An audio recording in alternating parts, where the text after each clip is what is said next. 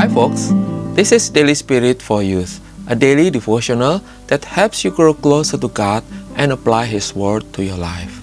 Today's reading entitled, God is a Strong Tower, written by Pastor Hendrikus, Agus, Rahardjo, is based on Psalm chapter 61. I will read verse 3.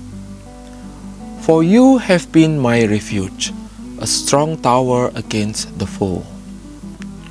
During World War II, warring countries usually built towers on the borders of the areas they controlled. These towers were used as military watchtowers. The function of these watchtowers is to observe distant areas from above. For this reason, watchtowers were built high in order to increase visibility and to be able to detect the situation, including the arrival of enemies. These towers also serve as places of protection from enemy attacks. As an experienced warrior, the tower was a familiar structure to David. It was through this experience of seeing the tower that David sought to describe God's presence in his life. He described God as his refuge, like a strong tower against the foe.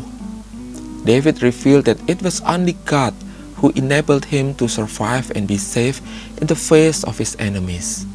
Like a strong tower, God was always the place David turned to in every difficulty he experienced. Folks, what will you do when you face a difficult situation? There are times when we cannot rely on family, friends, or our own abilities. Today we are reminded to lean on God. He is the strong tower in our lives. He is our refuge in the face of any difficult situation. By trusting in God, we will be resilient in the face of problems. Ponder these questions. What was the prayer that David prayed? What makes it difficult for us to surrender to God? Please share your thoughts in the comment section below, or you can comment on other people's thoughts. Now, let us pray. Dear Lord, we want to continue to rely on You in facing every difficulty. In Jesus' name we pray. Amen.